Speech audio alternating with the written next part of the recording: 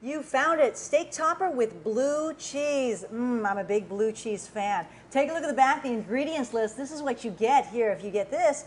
Portobello mushrooms. Oh my goodness, the hottest mushroom today with chef.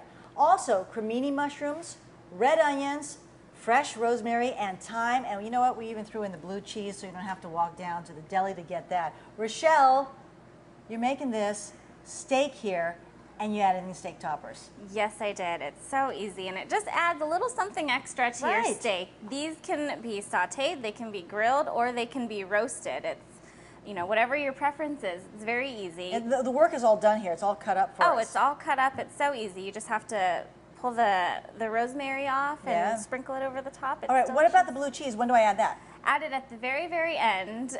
And if you want it to get a little bit melty, you can let it sit a little bit longer or add it right after you turn the steak. Did you say something about white wine? I did. If you have leftovers, if there are leftovers, you can add a little bit of white wine. You can re-saute this back in the pan. The cheese will melt down, make a nice little creamy sauce, and you can put it over a bed of pasta. Oh, ooh, sounds good. Perfect. Yes, the steak topper with blue cheese. What are you waiting for? Put it in your basket and get cooking.